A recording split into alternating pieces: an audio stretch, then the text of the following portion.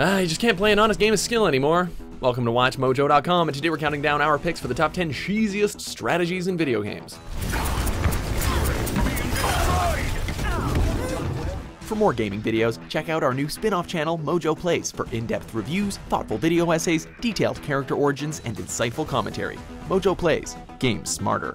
For this list, we're looking at the strategies in games that come off as pure cheese. Whether it be exploiting a game's mechanics, resorting to cheap, simple tactics, or even interfering with the game's code, all forms of cheesiness will be explored.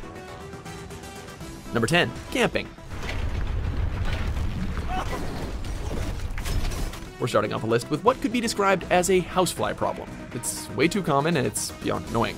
Part of the thrill of online games, shooters specifically, is hunting down enemy players and successfully eliminating them.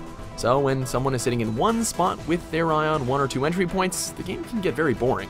Are you really gonna suck all the fun out of the game just to up your KD ratio? Number 9, OneTricking. Here's My thanks. Thanks. These players put the one trick into One Trick Pony. You know, those people who choose the exact same character and loadout every time? Come on, venture out of your comfort zones, people. Certain games kinda require diversity. Not enough support or too many DPS classes can result in a terrible match. By the same token, choosing the same character and only using one attack, however effective, can be pretty dull. If you don't know how to play as the other characters or use different weapons, why not try to learn? Number 8, save scumming.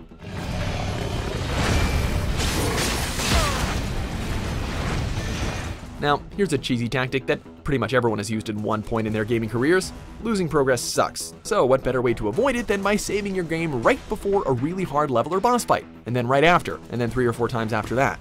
We understand that this isn't the cheesiest strategy, but it often removes any of the challenge from certain things, taking away from the immersion and satisfaction of completing those tough challenges in the end. Hey, we're not here to tell you how to play your games, but you might feel a sense of accomplishment if you stop save scumming so much. Number 7, map glitching.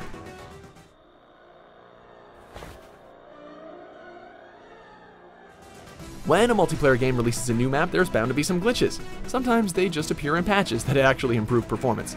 Of course, you get a handful of people who will happily exploit glitches just to add to their win count. Exploits can allow players to go out of bounds without penalty, clip through floors, and squeeze into tight corners. Simply put, you're taking advantage of unintentional bugs just to pull out that win. After encountering these players, we've never been more excited to see the patch notes. Number 6, turtling.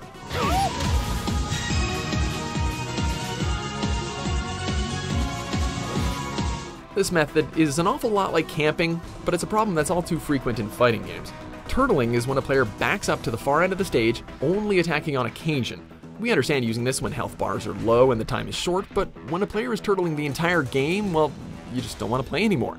Yeah, it can be kind of funny when you're trying to troll a sibling, but just leave that stuff to when you're fighting friends, not total strangers who want to get a few good rounds online. You win. Number 5, exploiting AI.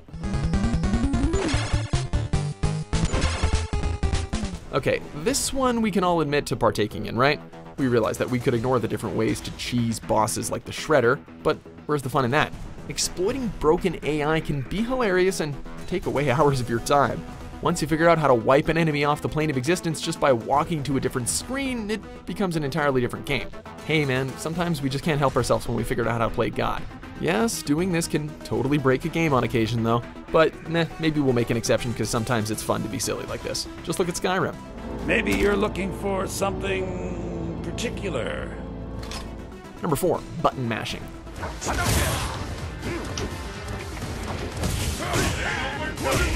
It's the strategy of not having a strategy. This is exactly what it sounds like, you just mash the buttons. We understand why some gamers might do this, either to troll the other player or because they're, just too new at a game to learn the moves properly. This is a strategy that can work, but it can only get you so far though. Kinda hard to block attacks when you're frantically jumping about and pressing all the attack buttons, don't you think? The lesson here is maybe just put some time into learning how to play, or come on, at least put up a decent fight.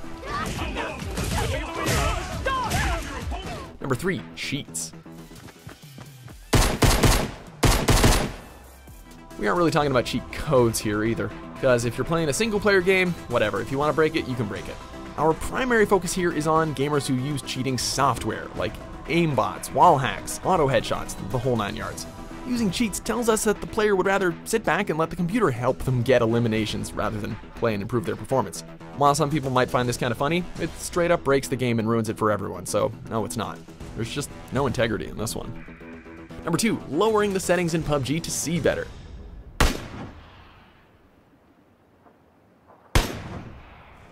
Now, here's where the cheese really shines.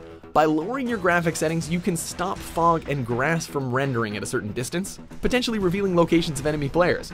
We can definitely sympathize with those using less powerful computers, but for those who intentionally do this just to have an easier time, come on, dude. The worst part is this is practically a legal form of cheating, since you can't tell if your opponent is using a powerful computer or not. The best you can hope for is that they play with honor.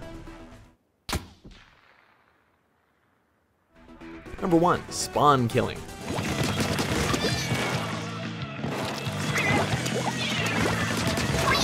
There are much better ways to spend your time than learning every single spawn point in a map. Spawn killing is literally the cheapest strategy when it comes to getting up your kill count. Enemy players barely have a chance to react before they get shot, stabbed, or blown up. A skilled spawn killer can eliminate an enemy team very quickly, leaving many an angry player in his or her wake. While your teammates may be cheering you on for winning the game, deep down, you know what you've done is just bad etiquette, right? Have you no shame? Enemy recon aircraft in the air. Recon aircraft in your area. Recon searching for targets. Do you agree with our picks? Check out these other great clips from WatchMojo and subscribe for new videos every day.